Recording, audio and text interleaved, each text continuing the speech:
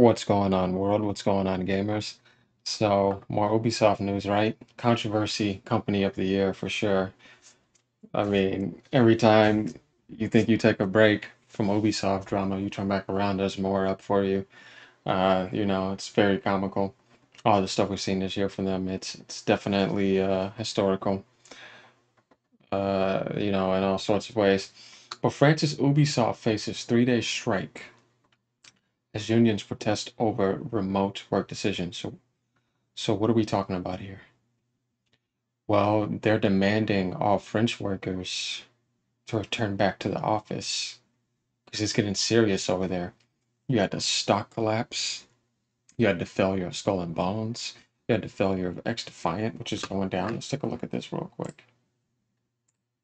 X Defiant is already dead. Ubisoft research team is actively asking their tester to have another in-house test session and give repeat uh, you know, their feedback. Multiple sources told that it's possible that the game will end support after Season 4 if they can't get enough players. That was supposed to be the Call of Duty competitor right there. Star Wars only sold 1 million copies. We know that's abysmal. This DEI stuff just doesn't work. This being pushed by the Communist Party. Since we figured out that Tencent, which I've known this, I've told people about it too, they have a huge stake in Ubisoft. If we don't know who Tencent is, it's good to understand. They've been around since 1998, and one of the masterminds behind them is Mako Ting. There's a network of 47.4 billion, and we're gonna get more into that in a second. But also, the insider of this gentleman right here made it clear that Assassin's Creed Shadows has less than 800 pre-orders combined before they made that announcement. This is back on August 29th, and then they delayed it, so it just wasn't doing well. They couldn't afford that failure. So you had all those failures going on.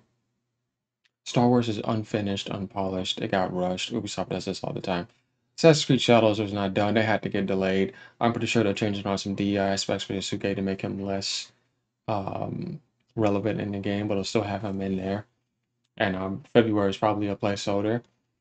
So with all that going on, they're gonna get back to doubling down on the staff and getting them in the office because remote play means that it's not as effective. We knew this with the COVID thing, how many games were getting delayed. When you're in the office, you work way better.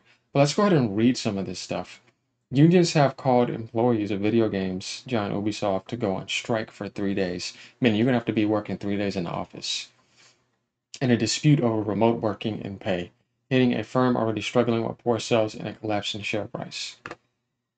Yeah, their stock is the lowest it's ever been. This week's strife caused by a September message from management insisting on a return to 3 days working in the office for all staff worldwide, not just France. France has 4,000 employees, by the way.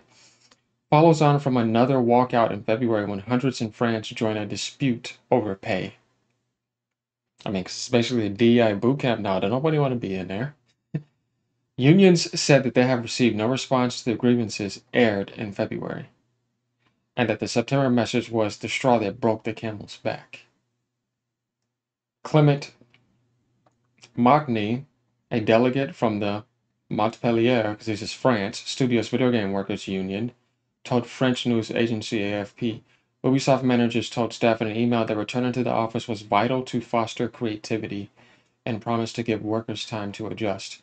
The trade unions are denouncing the decision, which was taken without consultation, and around 50 people were reported on a picket line in Montpellier with Ubisoft offices and Annecy, Lyon, and Paris also expected to be affected. A right recently acquired, the company wants its 4,000 French employees to return to the office at least 3 days a week. This kind of says a lot, right? Why are they not in an office like that anyways? Okay, so it's kind of been like what, vacation, DEI boot camps going on, with them just, remote working. This doesn't seem like, people are putting their heart and soul into these projects. You can kind of clearly see this here. So this gives a more deeper view behind the scenes of what's been going on at Ubisoft all year, and even prior to that. People don't want to be there, you can tell. They don't like it. This decision is quite unfair. We're going back on a right that employees have recently acquired. Mark Ruthlet, whatever that means in French, Solidaries, Informatique, and Informatique, whatever that says, Union Delegate told France Info. So, Informatic, I would just say that Informated, because it's basically said in French. I don't know much French. Some employees will not be able to come back to the office as much, like this Ubisoft employee who now lives hundreds of kilometers from the Paris headquarters. I've had to move house so I can come back for 3 days face to face. I'm going to have to ask myself whether I should leave the company or not. If you really enjoy and love doing what you're doing, you're not going to make that statement. Because I'm going to have to make a choice between staying with the company or making a choice for a better quality of life. Yeah, I think that's pretty clear, right? Uh, yeah, it's not fun there. According to the union, staff departures, including some rare profiles, could jeopardize video game production in France. Ubisoft sales down. Titles such as Star Wars Outlaws, Skull and Bones for AAA, I don't know why they even did that. A new episode of Prince of Persia have failed. X Defiant is also failing, and Assassin's Creed Shadow obviously failed, so you had to delay that. And the company spooked investors by delaying the latest release of Assassin's Creed franchise to next year. On social networks, its games are regularly the target of criticism and mockery, a phenomenon now known as Ubi bashing. Also, the value of Ubisoft shares have collapsed by more than 40% since the beginning of the year, touching the lowest level in 10 years in September. Negotiations on remote working begin on October 10th with unions and management. So there we have, that article right there.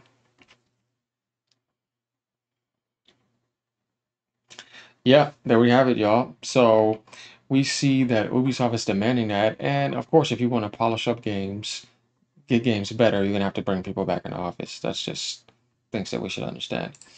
Now, going over here, we see Tencent and Guillemot family reportedly planning Ubisoft buyout. Now, here's the thing with this. I had some information that was revealed to me in my last video.